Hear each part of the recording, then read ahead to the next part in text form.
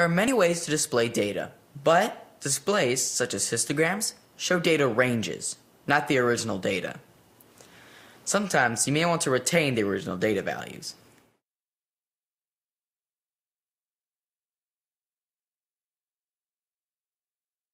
Bus schedules are examples of stem and leaf plots. Let's see how.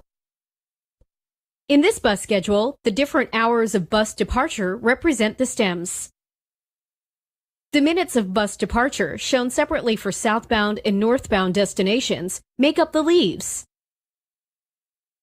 When you read a time from this schedule, you read the hour or stem, and then one of the minute values or leaves in the same row as the stem.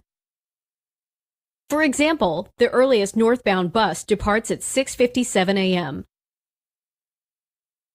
Which hour has the highest frequency of northbound buses?